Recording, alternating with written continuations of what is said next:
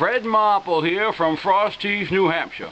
Well, fall is here and the signs are everywhere.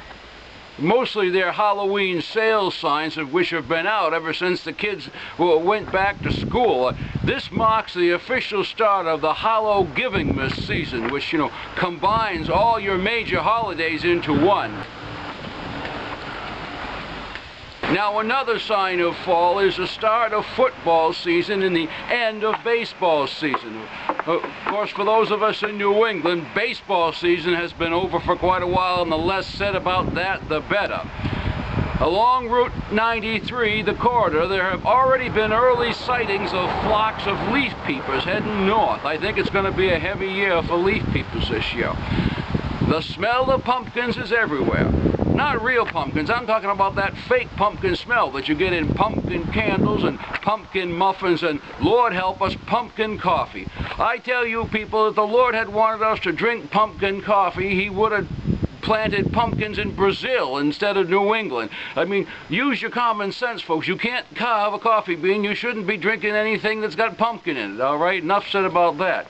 What's the other signs? The houseflies are starting to slow down, makes them easy to kill. I think houseflies get seasonal affective disorder, just like the rest of us, And finally, the acorns are falling.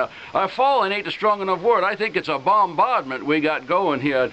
I don't know if there's any truth to that old saw about the number of acorns and the difficulty of the winter, but if there's anything to it, well, you just better batten the hatches, because this is going to be a dickens of a winter, by goodness. Did you know acorns is a nut?